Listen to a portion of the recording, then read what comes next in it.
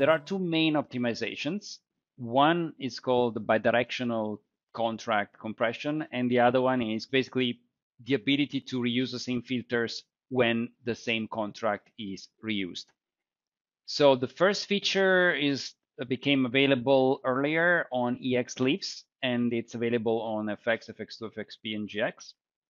And the second feature requires FX leaves or newer for it to work.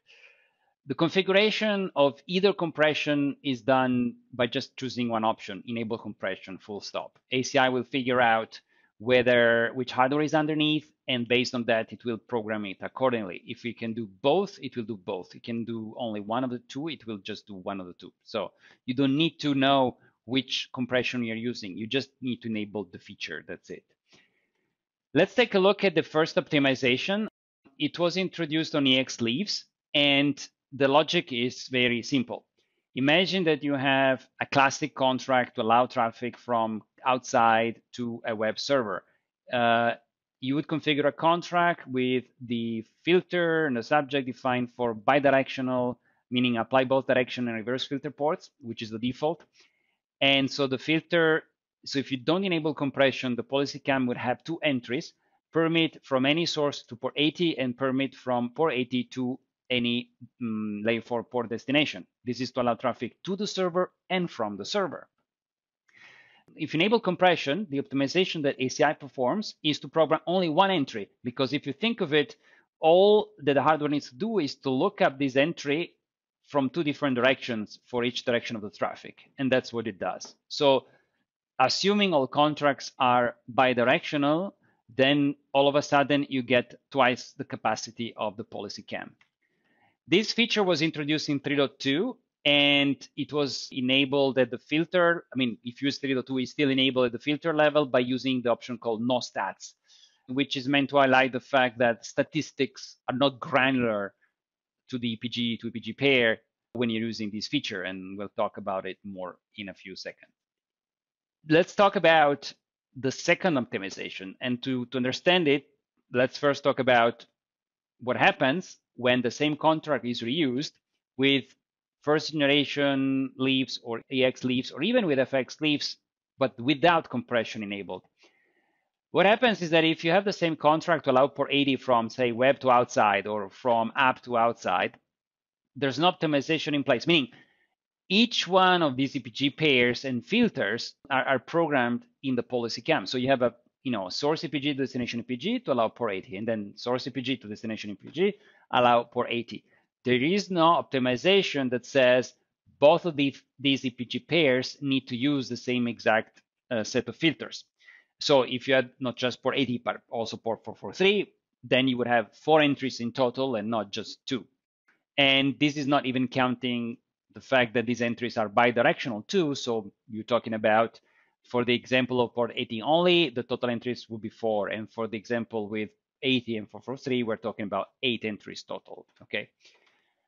So how about going from, let's say, 4 entries in the policy cam to just 1 entry, okay? How about programming the hardware so that both EPG pairs use the same filter entry and both the directional traffic use the same filter entry? So how to go from 4 total entries to 1 entry only programming the policy cam? Well, that's what this optimization is about.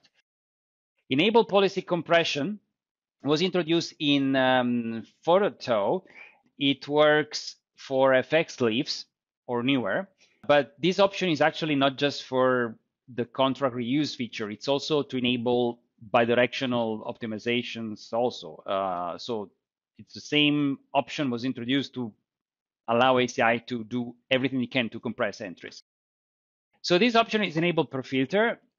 And let's focus on the new optimization was introduced with the FX leaf, which has to do with the contract reuse.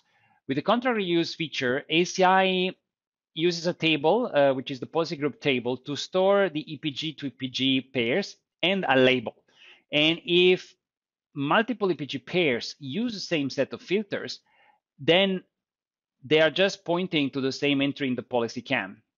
So back to the previous example where there were outside and web and then up and outside and so on, using the same port 80 or port 443 entry, Then with this feature, there will be only one entry in the policy cam. And by the way, this entry is also used in both directions of the traffic. This is one of the two key functionalities that ACI provides in terms of compression.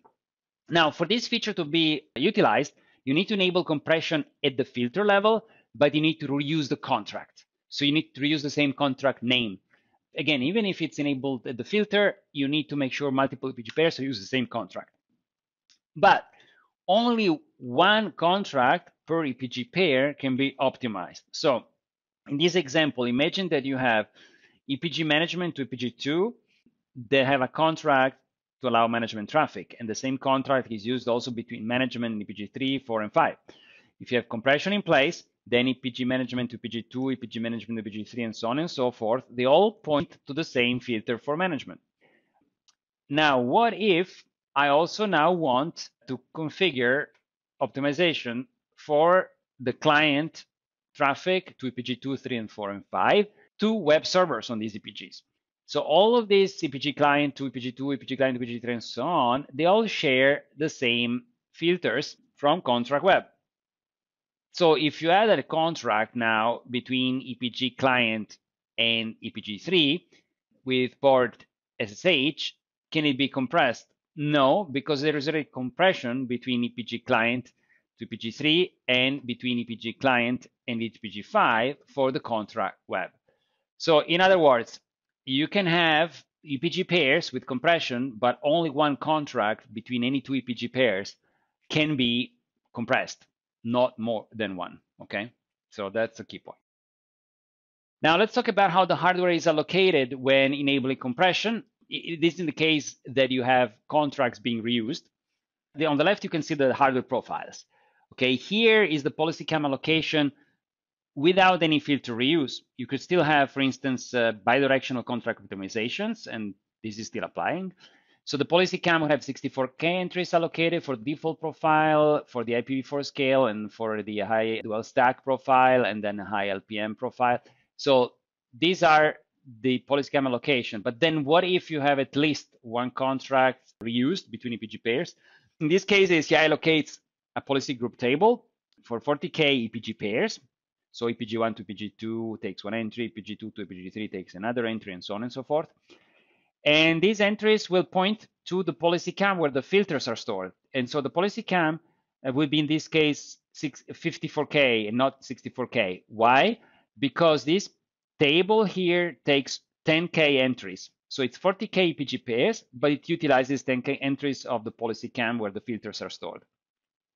So 54K entries are available either just for filters that are pointed to by the EPG pairs, or for the classic EPG to EPG and filter entries. So this is the allocation for other profiles. For instance, for the HDS profile, policy group table is pretty large. It's 80K entries, so 80K EPG pairs, which is a lot. And the filters can be stored in this table of 108K entries. And these are the profiles for the FX2 leaves and how the compression feature allocates the tables, okay? Now you can also check, so you know where to check for the policy cam utilization in the operational tab capacity dashboard, but here you can also see how many labels have been allocated. Here labels is 0% of 0 because there's no contrast configured with compression and reused, so there's no piece of policy cam allocated for this, but that's where you check the space utilization by EPG pairs. So let's calculate how much benefit compression would give us, both in terms of bidirectional optimization as well as with contract reuse. So in the case of bidirectional optimization only, it's fairly easy to understand. So if you have 64K entries of policy cam programmed for filters that have the bidirectional compression feature enabled, this is equivalent to programming to policy cam without compression, having 128K entries. So you're basically doubling the capacity of the policy cam by using the bidirectional optimization. How about the contract reuse? In the case of contract reuse, the worst case would be where two EPG pairs are using a contract, all the other EPG pairs are not. So two EPG pairs sharing the same contract and using one filter, means that if this was not compressed, this would require 2 entries for the two EPG pairs, plus the 53,999 entries of the policy cam for EPG pairs without labeling direction, which means that it's equivalent to having programmed 108,000 entries in a policy cam without compression enabled. So you're still getting a big advantage over not using compression, but the main advantage is coming from the bidirectional optimization and not so much from the contract reuse. But then let's look at the best case. Imagine that every single EPG pairs is using the same exact set of filters, and just for this estimation, but even if it's not a realistic case, if you imagine that all these EPG pairs reuse the same 54,000 filters, this is equivalent to having a policy cam capable of holding 4.32 billion entries. This is of course unrealistic, but since we looked at the worst case scenario, let's also look at the theoretical best case scenario. So the policy cam reuse is indeed a very useful compression feature. Now, a summary table here for which hardware supports which options. So this is the list of leaves that can do bidirectional root compression, whether it's ACI 3.2 or ACI 4.0 and later. The FX leaves instead can do both bidirectional root compression already with 3.2, but then from 4.0 they can also do this policy table compression that we talked about. So what are the limitations? If you have an existing subject that didn't have compression enabled, it's not enough to just modify the filters. You need to remove the subject and configure it again. Only one contract per EPG pair can be compressed. Okay, so that's what we discussed a few slides ago. Remember about the statistics. So the individual filter statistics, the ones that are visible from the show policy manager CLI on the leaves, are not available. I mean, they're available, but they're not accurate anymore. I mean, they're counting statistics on the filter use, which is shared by multiple EPG pairs, so it's not meaningful anymore. So they're not supported in the end. A contract can include both filters with compression enabled and filters without compression enabled, and this is completely compatible with compression. So you would have entries that have compression enabled, which are programmed in the policy group label table, and the other entries would be programmed individually in the regular policy cam table. So there's nothing special about it. You can do a mix of a contract with some filters with compression enabled and other not. Now, the contract that is reused, so you need to have the same contract with the same name, reused multiple times for compression to work.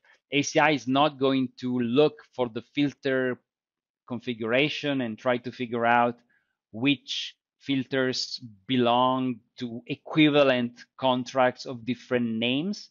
So you need to give the same name to the contracts, otherwise this doesn't work. Or in other words, you need to reuse the very same contract. You cannot expect ACI to compare contracts and do the optimization for you. Now, the compression can be enabled for permit or permit plus log. It cannot be enabled for deny, for redirection, for copy, or for deny plus log. The other points are quite self-explanatory. You cannot use policy compression for VZNE contracts. Okay, that's another important limitation you need to know about. And that's all for policy compression.